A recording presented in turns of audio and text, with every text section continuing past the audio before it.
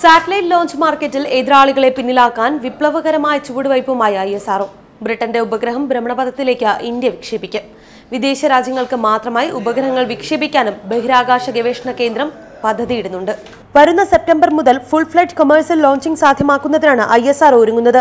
ഇതിന്റെ ഭാഗമായി വിദേശ രാജ്യങ്ങളുടെ ഉപഗ്രഹങ്ങൾ വിക്ഷേപിക്കുന്നതിന് മാത്രമായി ഒരു PSLV റോക്കറ്റ് ലോഞ്ച് ചെയ്യാനും പദ്ധതിയുണ്ട്.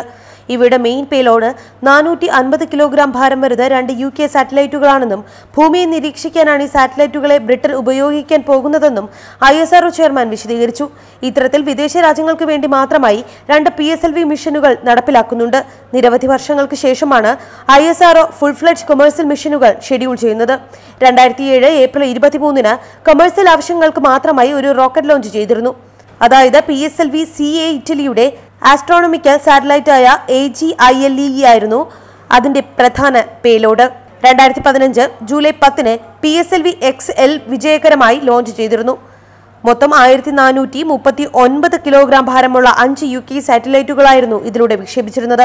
കുറഞ്ഞ ചെലവും PSLV റോക്കറ്റിന്റെ വൻ വിജയസാധ്യതാ നിരക്കും കാരണം ISROയുടെ കൊമേഴ്സ്യൽ ആമായ ആൻഡ്രിക്സ് ഗ്ലോബൽ സാറ്റലൈറ്റ് മാർക്കറ്റിൽ വൻ കുതിപ്പാണ് നടത്തിക്കൊണ്ടിരിക്കുന്നത്. 1993-ന് ശേഷം PSLV 43 ലോഞ്ചുകളാണ് നടത്തിയിരിക്കുന്നത്. ഇതിൽ 3 ദൗത്യങ്ങൾ മാത്രമാണ് പരാജയപ്പെട്ടത്. അതിനാൽ തന്നെ നിരവധി രാജ്യങ്ങൾ ഉപഗ്രഹ വിക്ഷേപണത്തിനായി PSLVയെ സമീപിക്കുന്നുണ്ട്. Science desk, മർദാനം TV.